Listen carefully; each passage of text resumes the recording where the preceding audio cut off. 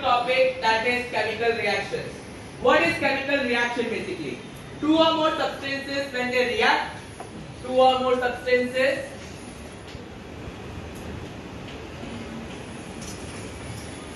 react and they form a new substance. That process we call it as the chemical reaction. Basically over here two or more substances that we are going to take, that becomes the reactants, and the new substance that is formed is known as the products. During a chemical reaction, many changes that occur. There are total 5 steps. The first step is change in state. The meaning of the word state means it can convert from solid to liquid, liquid to gaseous state, or in the aqueous state also. Second is change in odor. Odor means the smell. Third is evolution of gas. In many of the reactions, H2 gas is liberated, as you learn in the further chapters and all. Now, moving further, that is the last, that is the formation of precipitates. There will be formation of precipitates which will be insoluble in water and all. And the last, that is the change in temperature. As temperature changes, reactants can go very fast to form the product. Now, basically, with the types of reactions, we have total 5 types of reactions. That is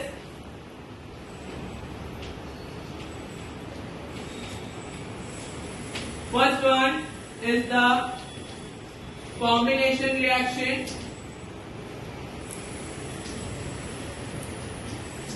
Second is the decomposition reaction.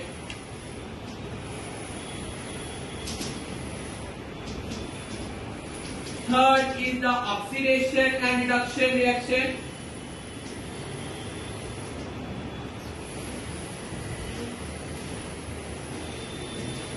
Fourth is the displacement reaction. And fifth is the double displacement reaction.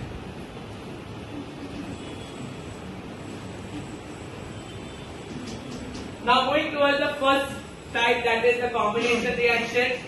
First one we are going to take, that is the combination reaction. That is, the definition is a reaction in which two or more reactants, when they combine and they form a single product, that we call it as your combination reaction. Combination reaction is an exothermic reaction where heat will be released. For example, CaO plus H2O will give you CaOH twice, along with that heat will be released. So CaO is known as what? CaO is known as your calcium oxide. Other name for calcium oxide is quicklime. Now going further, that is CaOH twice, it is known as your calcium hydroxide. The other name for calcium hydroxide is the slaked lime. Clear here? And most of the other examples of combination reaction are burning of coal, and second is the formation of water from H2 and O2. These are the basic examples of the combination reaction. Now moving further, that is the second reaction, that is the decomposition reaction. What does it mean basically? Single reactant will react and it will form two or more products. Such type of reaction we call it as the decomposition reaction. Example, 2FeSO4 will give you Fe2O3. Along with it, what you will get? You are going to get SO2 plus SO3.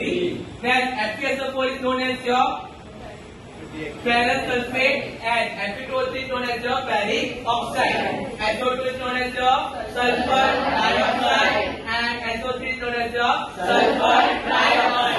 And namely we have 3 more types in the decomposition reaction, that is the photolytic decomposition, second is the electrolytic decomposition, and third is the thermal decomposition.